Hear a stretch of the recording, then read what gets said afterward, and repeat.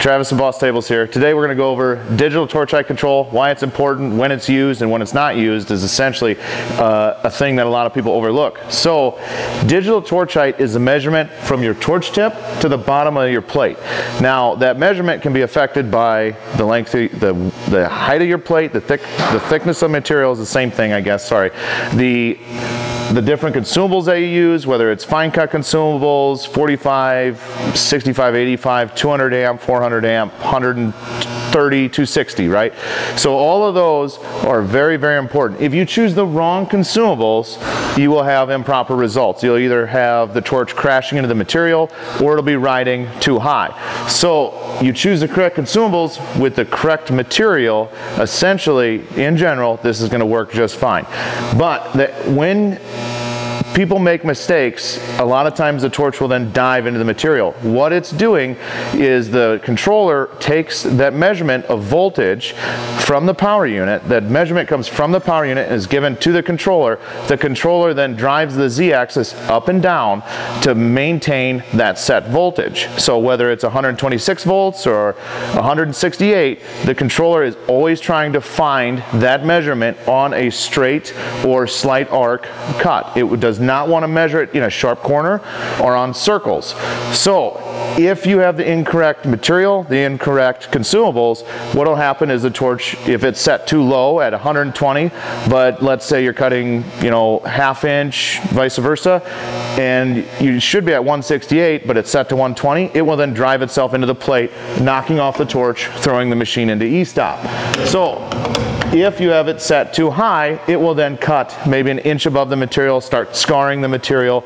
In general, that is not correct. We want to maintain, let's say, about 60 thou to 1/8 of an inch, depending on. This is all in the cut charts. Every set of consumables is different, so you really want to pay attention. That is absolutely imperative to get good cut quality. Now, we do not use digital torch height control in holes. We slow down in a hole to allow the air to keep the arc straighter. The flame is magnetic. It is not perfect, so therefore we're using air in a swirling type motion to physically force it out and maintain a straighter cut. And we're slowing it down to let the arc get pushed around and be straighter via the air. So you do not run your digital torch height.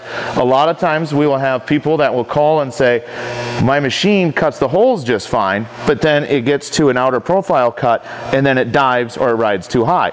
And the reason being is we may have a slightly incorrect setting and we can cut the holes just fine because we're running them at, let's say, 40 to 60% of the, you know, rated cut speed. But then once it goes to do a perimeter cut and it turns on the digital torch height, it crashes or it rides too high.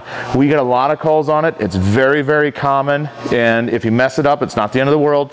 Just go back to the beginning, make sure in CAM that you have the correct material, the correct consumables chosen, make sure that the tool is even correct. We've had some guys that'll call us and they're, hey, we're running 125 amps at 1/8 inch. Well, you can if you make a custom tool, and you know, but you're way outside the cut charts. In general, especially when you're just starting, don't go crazy. Do what's in the book and you're going to have good, consistent results.